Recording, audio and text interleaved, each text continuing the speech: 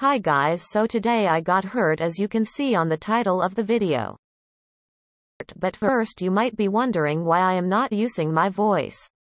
It is because I just don't want to talk right now lol. And also you may wonder how did I get hurt. So how I got hurt was today an hour ago I was at a new splash park that just opened. Then soon after I got there I was walking in the water, then I started to walk a bit faster but I did not know, then I fell, I got hurt on my elbow and my leg, it hurts really bad.